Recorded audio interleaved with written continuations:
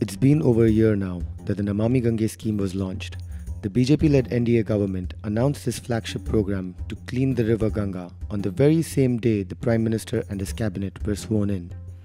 On paper, it looked like a flawless program which, if executed properly, could buoy the river's water quality. But sadly, after more than a year, nothing has moved on the ground.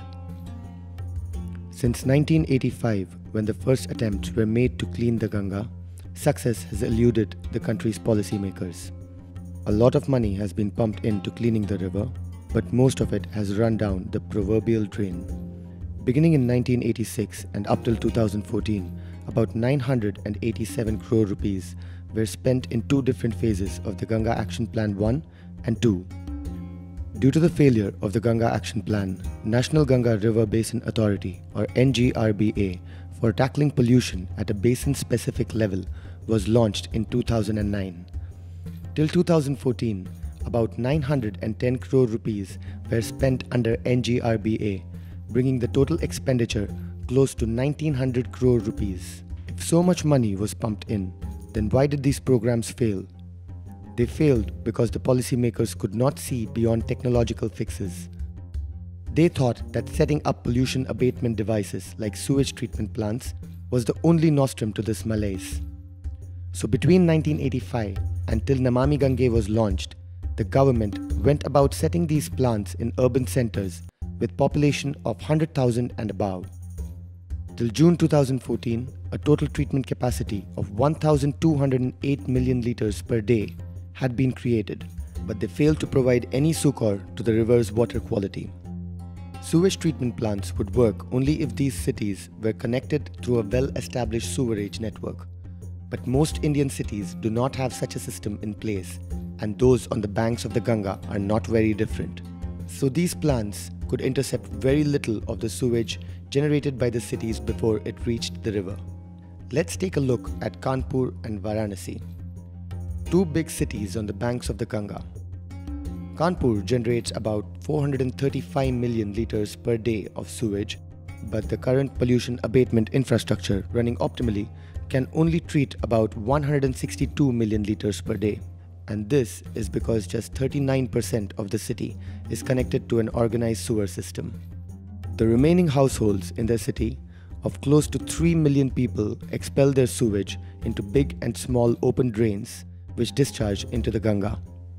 Kanpur has another problem of tanneries which discharge about 50 million litres per day of highly toxic chemical waste. Of this, only about 9 million litres are treated in common effluent treatment plants. Similarly, Varanasi, the holy city with a population of 3.6 million, has only 30% of its homes connected to sewer lines. Close to 300 million litres of sewage is generated in Varanasi, but the city's capacity to treat sewage is only 102 million litres per day. The rest of it is carried directly into the Ganga through open drains. The same story repeats itself through most of the towns and cities along the banks of the river. People in charge of cleaning the river somehow missed this point completely. Forget drinking, the Ganga does not even meet the Indian standards safe for bathing, except at some of the upper stretches in its course in Uttarakhand. A recent estimate by the Central Pollution Control Board shows the difference between the official estimate of sewage and the measured discharge of wastewater into the Ganga is as much as 3,364 million litres per day. This is 123% higher than what the policymakers planned for. At least on paper, the Namami Gange scheme is aware of the problems faced by the earlier Ganga cleaning initiatives. The scheme can also ameliorate the water quality if implemented properly. It takes an integrated approach by involving 7 ministries connected to the river, along with local people living on the banks, municipal corporations, and the panchayats.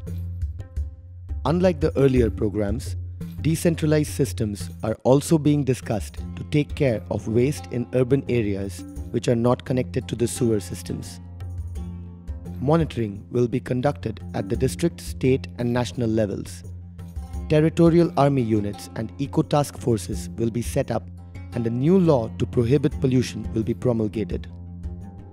And to top it all, a budget of 20,000 crore rupees for 5 years has been sanctioned.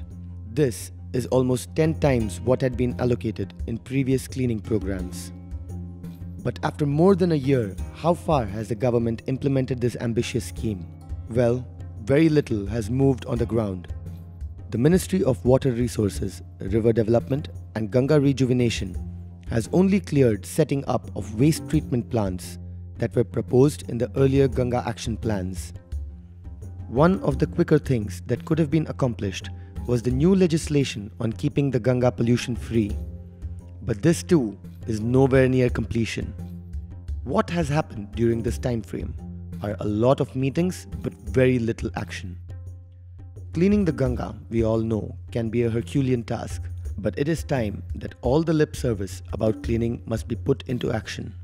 There are a few key points that have to be considered in order to ensure that Namami Gange does not meet the same fate as earlier schemes.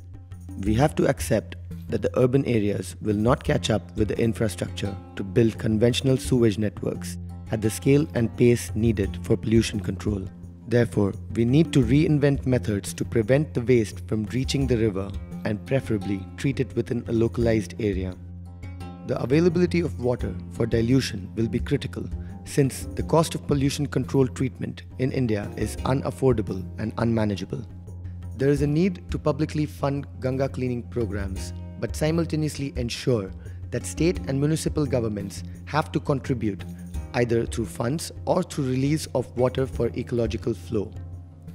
Industrial pollution of the river has to stop, and these industries must be able to meet discharge standards that have been set legally in the country. There is no river in the world with a larger heart than the Ganga. In its 2,500-kilometer journey from the ice-capped Himalayas to its merger with the Bay of Bengal, the river nourishes and sustains a population of nearly 400 million people in 2 countries. It's time now that we show how much we revere the Ganga.